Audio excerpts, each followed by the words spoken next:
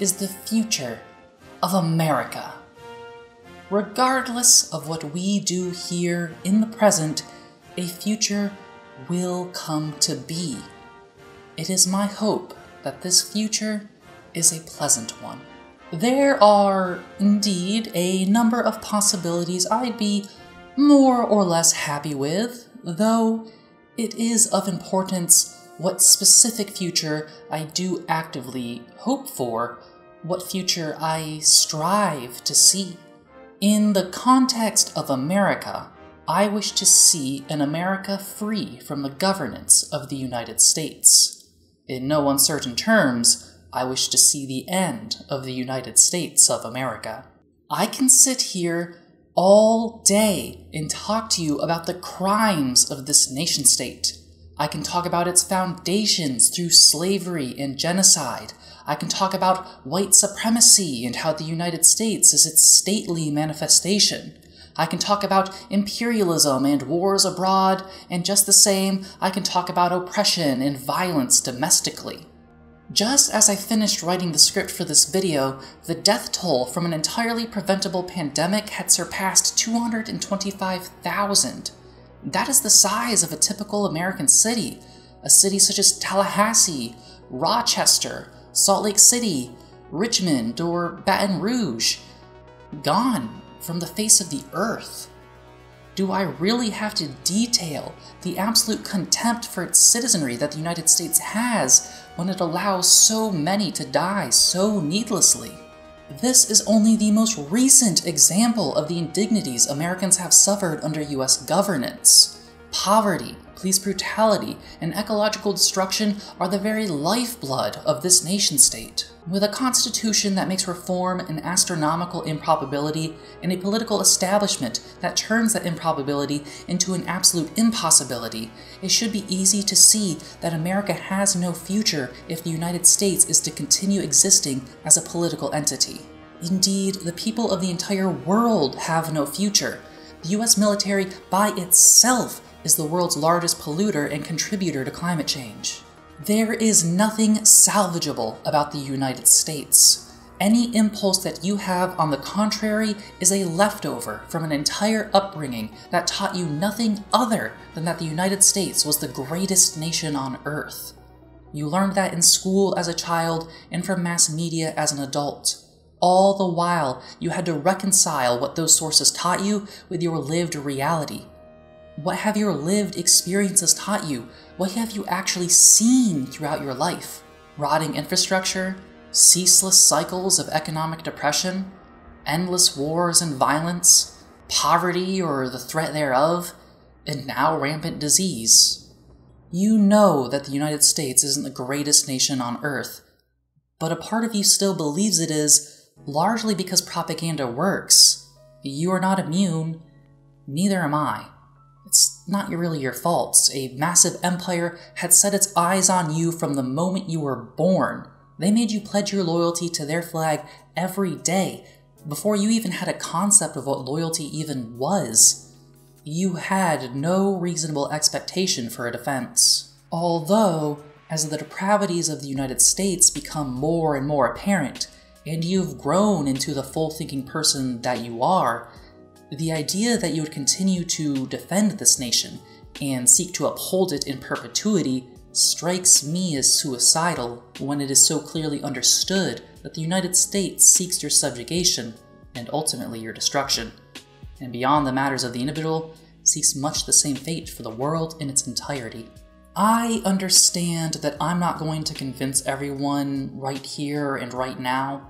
If anything, the person this intro was made for has stopped watching, called the cops, or is only watching in anger for hopes of being able to ridicule me. But that's fine.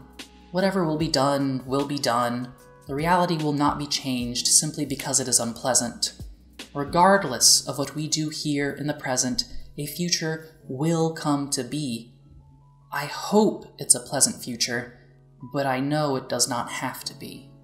Our choice for the future is the same choice it's always been. Our choice is socialism or extinction.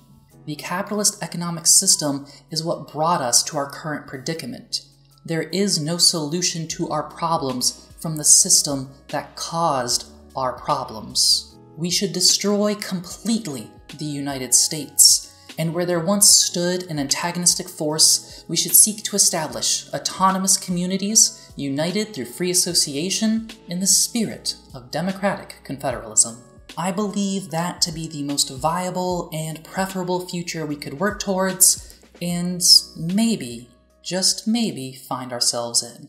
I believe terms like autonomous communities and free association are easy to understand as they are. Communities are autonomous. They are free to do whatever it is they want or need to do.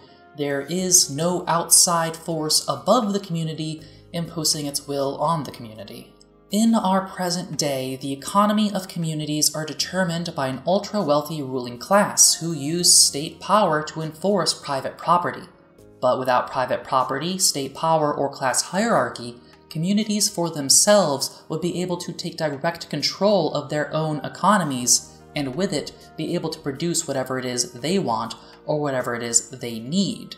Through this economy of free association, communities would naturally unite with one another. Not every community would be able to survive completely independently, and so they would come together and cooperate freely and mutually. And where this cooperation would be not viable, necessary, or otherwise desirable, it would cease. The term Democratic-Confederalism, however, does not immediately conjure up a notion of whatever it is. It's democratic and it's confederal, sure, but what does that actually mean in terms of day-to-day realities? Democratic confederalism is a democracy without a state. It is flexible, multicultural, anti-monopoly, and consensus-oriented. It is a decentralized, participatory democracy that exists of society and so exists for society. And again, that is just a string of nice-sounding words. You'd be right for asking, as I have, okay, but what is it really? How are things done in it? How are things organized? And, of course, the eternal question, what? Huh? Indeed, I think that goes to show how entrenched the governance of nation-states are in our mind, that it is difficult to understand what an order without one would be. However, such orders have existed previously, and they can again. It is not a fantasy, and it is not just a string of nice words. And for some people in this world, the people of northeastern Syria, it is their reality. Still, I found it difficult to understand without a point of reference. So now, I hope I can describe democratic confederalism in terms of practical, real-world problem-solving. You might live with people, a family or roommates. You all may notice it getting colder lately as the winter sets in. You all agreed to turn the heat on. Congratulations, you've democratically reached a consensus on a matter that concerned you all. Now, you might live in an apartment. The maintenance of that apartment is the collective interest of everyone who lives in that building. So, say the plumbing is bad. You would come together and decide how that problem should be fixed. Maybe, with the collective knowledge of the apartment's denizens, you can fix it yourselves, or maybe you lack that and must seek outside help. Whichever case may be, you'll figure that out together. Much better than waiting on the whims of a landlord, notorious for their neglect. Give me rent. You'll get your rent when you fix this damn door! Now consider that you might live in a neighborhood. You and your neighbors living in that neighborhood will know better than anyone what problems face that neighborhood. And to solve those problems will require you and your neighbors to come together, just as you've done in the previous examples, and figure out what is to be done and how to do it. At this point, it may be beneficial to do so in a more formalized way through organized and purposeful meetings. The formation of these structures is to be decided on by that neighborhood as well, but they are to be democratic, with each member having an equal say. Furthermore, the decision of the neighborhood needs to be carried out by the people of the neighborhood. When people agree to do things, they've got to do the things. That is what I believe participatory democracy to be. Democracy is not just forming an assembly and talking about potential solutions to problems, it is also the physical act of seeing those solutions through. Let's say the roads in your neighborhood are deteriorating, as is all too common across America.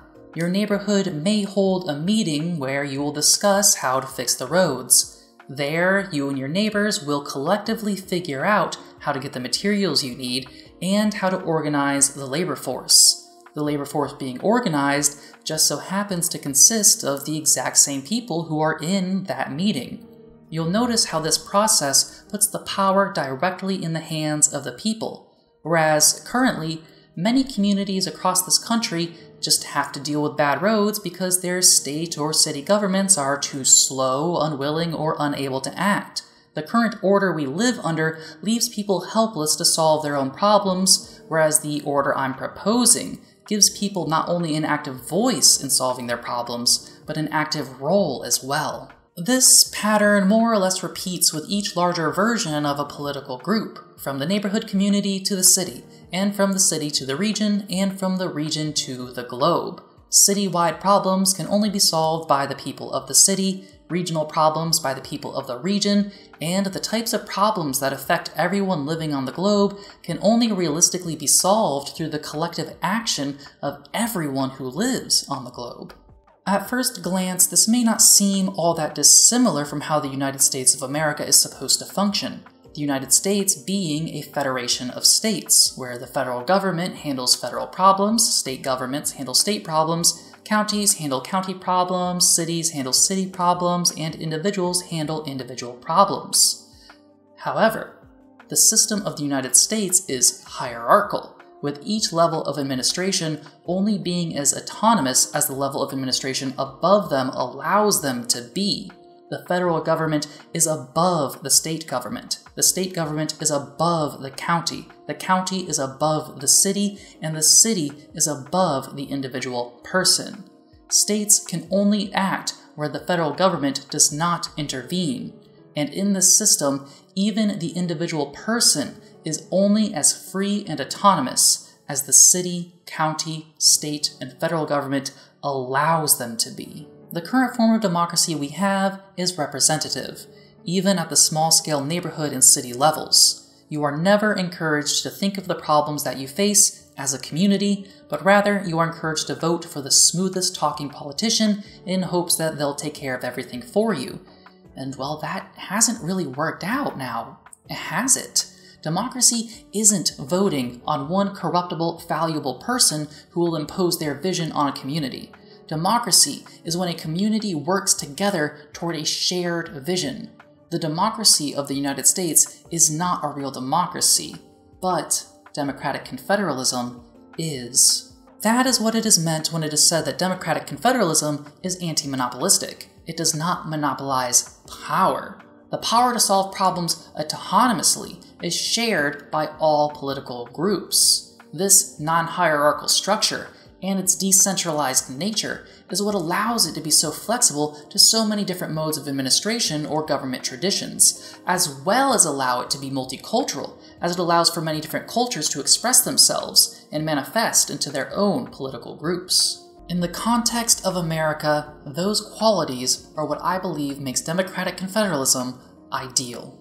I think Democratic Confederalism is the method that would see us to the realization of autonomous communities united through free association, and I think it speaks to the conditions of this region in many ways. The most important of these conditions I will briefly discuss are indigenous sovereignty, black nationalism, white nationalism, and capitalism. America is a product of settler colonialism. The United States of America is a settler colonial nation-state serving the interests of a capitalist ruling class. To establish this required the United States of America to enact campaigns of genocide, forced assimilation, and subjugation of indigenous nations. In spite of the best efforts of the United States, these nations still exist and largely seek to maintain the sovereignty they have fought hard to protect.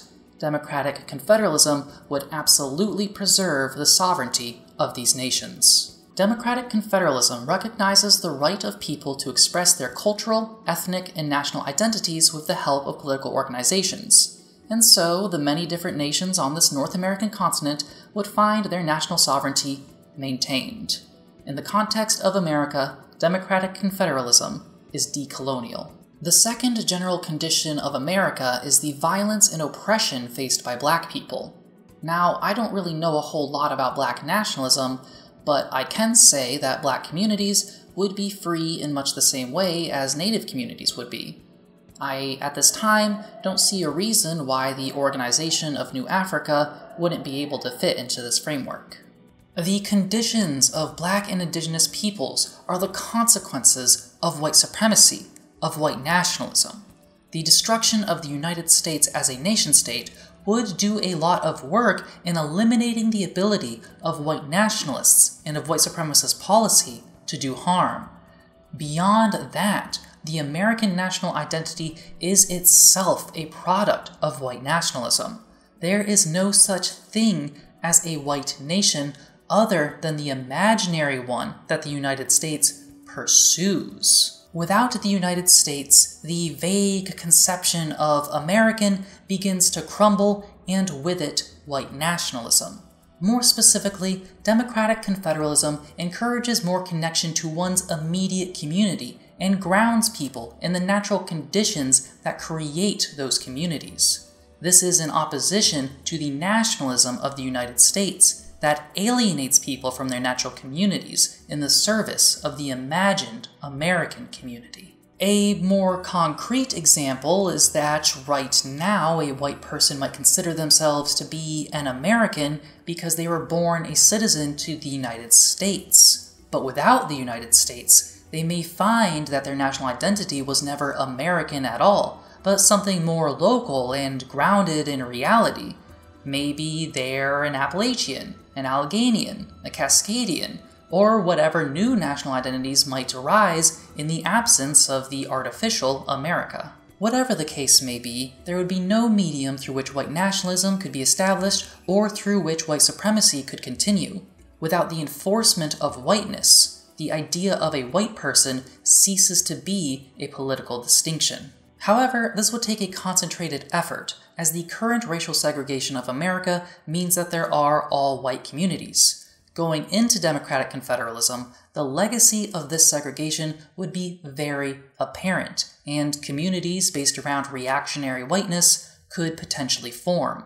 Though, through the economics of free association, these communities would find themselves isolated, and in the environment of multiculturalism that democratic confederalism establishes, the ideology that maintains these communities could not survive. A fire cannot burn without oxygen. This may seem unsatisfactory and passive in the context of the current threat that white nationalists pose, but that current context is created by our current conditions. They pose such a threat because they are able to hold on to so much power through state institutions. Eliminating those institutions eliminates their power and eventually eliminates them. Maybe democratic confederalism doesn't seem all that great in this regard because it doesn't immediately fix racism. But consider that racism is encouraged and propagated by the current order we live under. I'd urge you to consider which order you'd prefer. The current order that has white nationalists in position of power and authority over you, or an order where white nationalists have no power or authority over anyone. An order that actively promotes white supremacy, or an order that dismantles supremacy itself. Finally, we've come to the condition of capitalism. While democratic confederalism doesn't necessarily abolish private property, it does put the entirety of political force into the hands of a decentralized community that can very easily counteract the machinations of a would-be capitalist. Similarly to white supremacy, the ideology that maintains capitalism cannot survive in an environment of participatory democracy. Realistically, a business could only be established with the consent of the community, and under those conditions, only businesses that serve the community on the community's terms could survive. Through that, I could see trade unions or cooperatives forming the political organization of the economy broadly, with these trade unions or cooperatives acting as yet another political group in the context of other political groups. Just as the neighborhood community democratically decides how to manage the community, a workplace would democratically decide how to manage the workplace. Capitalism needs a nation-state in order to function. Capitalism cannot survive in a non-state democracy, so communism can be established through Democratic-Confederalism. Of course, that's all fine and dandy, but until it happens, it unfortunately is just a bunch of nice words. The question is, how can this future come to be? This future can only be built from the ground up. This future comes to be when people establish it through forming these political groups and associations. I think the biggest obstacle to democratic confederalism in America is the lack of concrete communities here. That, and of course, extremist individualism. Americans move very frequently, with almost a quarter of the entire population having moved at some point within the last 5 years. Americans don't settle down or build roots, and instead go wherever work might take them. In this environment, true community is difficult to form, and where it does exist, it is difficult to incorporate oneself into. This transitory nature goes on to reinforce that individualist culture. It is difficult to consider joining a community action when you believe your presence in that community is only temporary. It is hard to see how community's problems affect you, or what those problems even are, when you've only just arrived and have every expectation that you will leave at any moment. If we are to pursue democratic confederalism in America, then we have to start with developing communities in the first place. And for communities that already exist, developing methods for incorporating new members or for community retention. I think the participatory democracy model of decision-making is perfect for this, as it encourages active participation, and with active participation comes personal investment. Beyond that, I believe mutual aid networks to be the most promising vehicle through which this future could come to be. Mutual aid networks, serving their community, have the added effect of growing and building their community. Through that growth, they can come to take on more and more ambitious projects until they eventually develop the mechanisms through which they can replace their local governments as the legitimate mode of administration in a community. But how does the United States end? This future hinges on the destruction of the American Empire, and no, I can't really predict what will happen in the future any more than you can. What I can say, though, is that I do not believe any existing political institution will make even the slightest dent in averting the climate crisis. So, the world, and America with it, will be plunged into ever-increasing disaster. As can be seen in recent years, the United States is unstable. It will not be able to maintain control of a global empire while suffering from fire after fire, hurricane after hurricane, and pandemic after pandemic. With the failure to respond increasing the already fiery unrest, the United States will be sent into a tailspin from which it cannot recover. The United States will be forced to recede internationally and eventually continue receding its effective control of its own territory, meaning that when the federal government recedes in power and legitimacy, the mutual aid networks and strong communities that we form today will be able to step up and fill the void.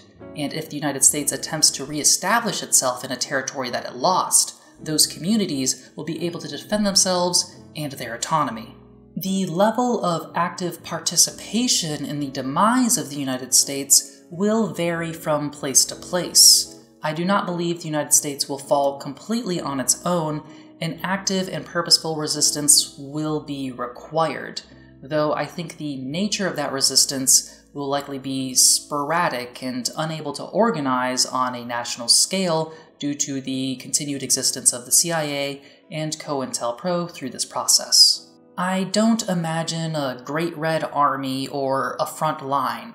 Rather, the United States will collapse under its own weight, and revolutionary forces will rise up to lay the final blows and to protect the people from reactionary forces like dominionist militias or something.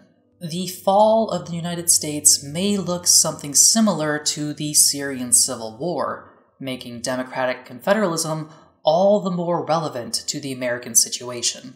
As far as what specific administrative structures form through Democratic-Confederalism, everything being so decentralized and up to many different communities and political groups to organize themselves, I can't reliably say. What I do know is that where Democratic Confederalism actually exists, in northeast Syria, the people there have absolutely formed those structures and those political organizations. Though whatever they have made may not necessarily be an ideal organization for us here in America. We can't just copy and paste the politics of people on the other side of the planet and expect it to work for us in the same way that it works for them. Rather, what we make here will be entirely dependent on the situation the various communities and nations of America find themselves in, and so specific administrative structures will be varied. As of 5:23 p.m. on Wednesday, the 28th of October 2020, that is roughly what I believe. Now, there are many gaps in my understanding, as there probably are in yours. Understand that this video represents the humble opinion of a lone individual with a specific perspective formed through the conditions of my life and the information I have thus far been able to consume. I admit these thoughts need more work and substance. In an essay about the future of America, I only had a small paragraph about Black nationalism, and half that paragraph was an apology for not knowing more. You don't need me to tell you that these politics are incomplete. I endeavor to continue learning as much as I endeavor to continue participating in mutual aid efforts. Though I think that very incompleteness speaks for the value Democratic Confederalism could have. You can't rely on individuals to solve collective problems. Only that collective which faces the problem understands the problem and knows how to solve it. Through true democracy, we do not rely on the intelligence and wisdom of a single individual or small oligarchy, but rather we rely on the collective intelligence and wisdom of all. Where I am lacking, someone else is not. So then, only together can we create a pleasant future. If you'd like to learn more, here are some handy videos. Links are in the description. Constructing the Revolution by Anark is a wonderful video talking about pre-configuration, essentially what needs to be organized in order to create a successful revolution. If you are disappointed by my video, then Anark definitely has a more concrete and expansive understanding of things that I'm sure you'll appreciate. If you are interested in learning the specifics of the Democratic Confederalist project as it exists in northeast Syria, the stuff I neglected, then I suggest you watch the Communes of Rojava, a model in societal self-direction by Neighbor Democracy. It is a comprehensive documentary breaking down exactly how their governments and services work. If you're wondering what you can do, yes, you, I suggest getting involved in or starting mutual aid in your area. In that respect, I recommend listening to Mutual Aid 101, an interview with Red Army Duck by Oroltawin, an insightful interview discussing the basics of mutual aid, how to get involved, and why it's so important. I would like to thank my patrons, Aracobia, Jake, Josh Thomas, Candle Carey, and Paz. Before you go, please remember to like, comment, subscribe, ring the notification bell, and share. I'd appreciate it greatly. Every action helps. Above all, though, please have a wonderful day.